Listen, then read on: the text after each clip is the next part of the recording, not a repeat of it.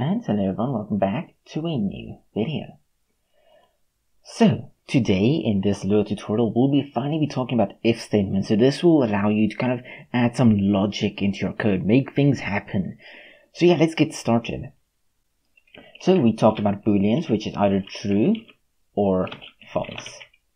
And false is the same as nil. In a sense, nil and false are not the same, but both of them basically returns false. So an if statement basically works like this. If true, then do something. So if we go if, then it will actually autocomplete it for us. And we can just say if true, and here we can say print statement was true. If we were to run this, it will execute like nothing has actually changed. So let me just go here and say Lua made the Lua statement was true. Okay, that's pretty cool.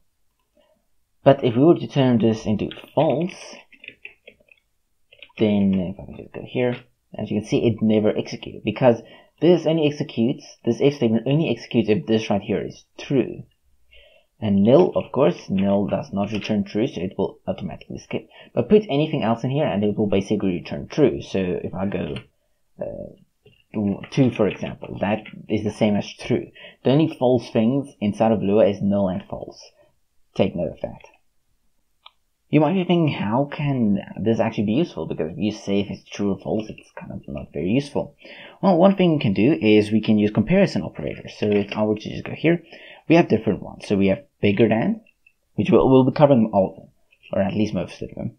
Less than, bigger than or equal to, less than or equal to, not equal to, take note, oh wait, my bad, not equal to. Take note, if you're coming from a different language, this is not equal, not this anymore. So this here, that's not equal. This is now not equal. So if you're coming from a different language, take note of that. And then there's equal to.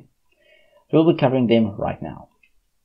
So let's say here, let's go and create a local variable and call it age. And let's say age is 15. Now here we can say, if age is more than 17, then we can go here and say, you may enter. Now if we run that, it will not execute because age is less than 17. Or age is not more than 17. Take that if we were to make this a 17, it will still not execute.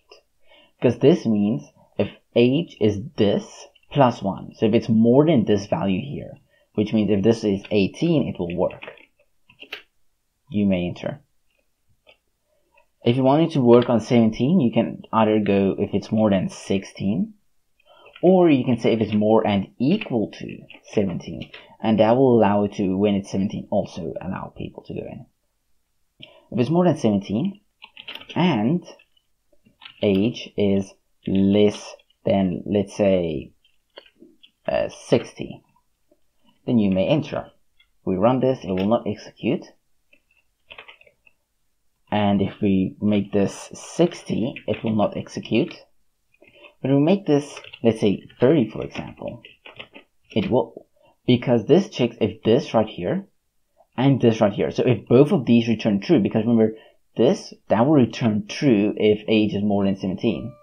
And this will return true if age is less than 60. Less than 60, not less or equal to. If we want to include 60, we can say less or equal to 60.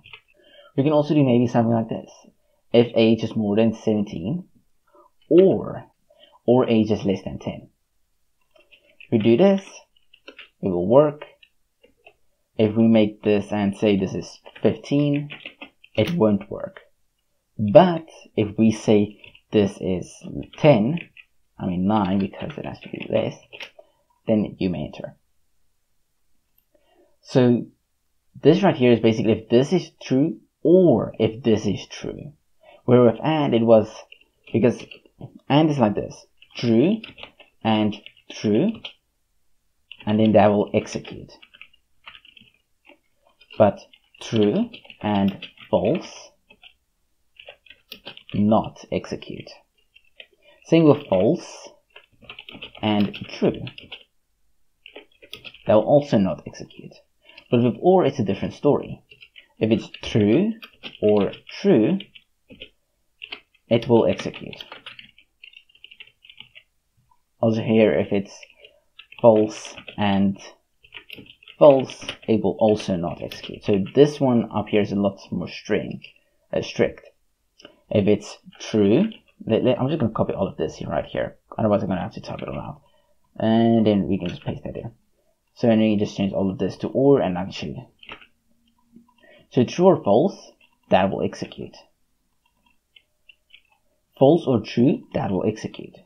False or false, that will not execute. So with OR, there has to be one true value. With AND, both of them or all of them has to be true. Of course, you can be more here. So let's say OR, and then you can add more things. But yeah, we're not going to go that complicated. We're just going to stick with this for now. If age is not equal to 20, then you may enter. That should not be an exclamation mark. That should be a tilde. There we go. It's not equal to. Run that, and you may enter. But as soon as I make age equal to 20, it will still give us. It will now no longer allow us to enter. We can always do like this. So local name is equal to Tom. And for now, let's just go like this. If age is equal to 20, then you may enter. So now you may enter. And let's make this 10 now. So now it will no longer print that. We can do the same with name. So we can say if name, so we can match strings and numbers. So if name is equal to Tom, as you can see, you may enter. And we can even match them. So if name is equal to Tom and age is equal to 10, you may enter. So maybe you're not creating a bot because you have an amazing treehouse and it's so technological. This can be your way to go. If the name of the guy is Tom and he's 10, you may enter. We can also, so if we were to change this to 20, now it will no longer work. But if we were to change this to OR, then it will. So that's kind of how to use AND, OR, bigger and less than, more than or equal to, less than or equal to, not equal to, and equal to inside of if statements. Let's say we have another statement here. If not age is less than 18, print you may enter. Guess what the output will be? And you just remember to, there we go. If you guessed you may enter, you were correct. Basically, this right here it just means not. So if this returns false, then this will make it return true. So not true, that will equal false because false is not true. Same here, if it's not false, then that will equal true. Because if something is not false, it's true. If something is not true, it's false. So that's kind of how this not operator works. So yeah. So let's talk about if-else statements. So let's say we can go like this. If age is, let's say, more than 20, then print you are old. Else print you are young. So let's see what will happen. You are young. Why is that? Because when this doesn't execute, we can use else to execute this. So if we were to make this 21, then only the first one will execute. So basically, if this executes, then this will not execute. If this executes, that means this did not execute. So if this returns false, so if this if statement is false, it means this can't be executed. So then we can use else to tell, okay, if this is false, then please go to this. That's kind of else. You can make it more specific by making an if else. So, or an else if, I mean. So Then you can say age is more than 10. Then print you are not old or young. Say that, we get you are old. Change this to be, let's say, 18. You are not old or young. Change this to be 9. You are young. So this is basically a simple way of showing you how things get triggered. You can actually remove this variable right there. So basically, if this one gets triggered, then it will execute this and skip the rest. If this does not get triggered, it will try and execute this. If it executes, it will execute it and skip the rest. And if all else fails, if neither of the above if-else statements executed, then it will execute else. You can add as many else-if statements if you want.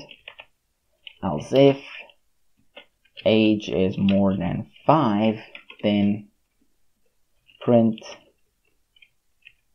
boohoo or whatnot. And yeah, I don't actually like that. And then we can just format it to look a bit better. And as you can see there, run it, we get boohoo. Because the age is more than 5, but it's also less than 10. But you cannot have multiple else statements. You can only have one else statement per if statement. You can have as many if statements as you want as well. So if I want to go here and say if age is, if type age, here's a way we can use it. So if type age is equal to, and here we can say, I think this should work, number, then print age is a number value. Run that, and as you can see, age is a number value. As soon as we change this to string, then it will no longer execute. So you can have many if statements as you want. You can even have if statements within if statements. So we can do that. That is totally valid. It's you can do basically anything you want here. Print, or we don't even have to print. We can just change this to like 21 or something. 21, now that if statement will execute whenever that is there. Or we can just say 19, now that if statement won't even execute. So there you go. You can use a lot of if statement way, or you can do a lot of things with if statements in their own little way. If you're coming from a different language, you might be asking, okay, but what about the ternary operator? Ternary operator is basically just something like a one-liner. So let's say we create a variable and we call it old. Now, there should be true or false. Are they old or are they not old? True or false. Okay. One way you can do it is by wrapping an if statement. So we can say just local old, and we can say if age is more than, let's say, 30, then old is equal to true. We can even make old equal to false by default, so it will only become true if age is more than 30. Do that, and we can print old. Now if we were to run it, then it will say false because age is not more than 30. If we go here and say 33, now it will be true. The ternary operator allows you to do it all in one line. So how you can do it is you can basically go here. So if age is more than 30 and true or false. That may look very confusing, but basically it just checks, hey, is that true and that true? So if both of these return true, then this will be true. Otherwise, we're going to make it false.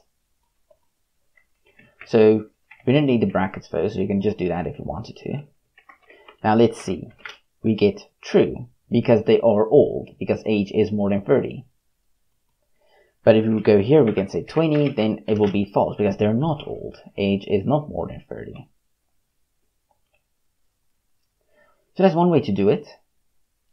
So yeah, that's the ternary operator. Basically, if true and true, so we basically check if this is true as well. So both of these two return true because one will always return true, but this one won't always return true. Then return true because then it doesn't have to execute this because that's an OR. Otherwise, if one of these two return false, which would probably be this one, then return false. So then this is false.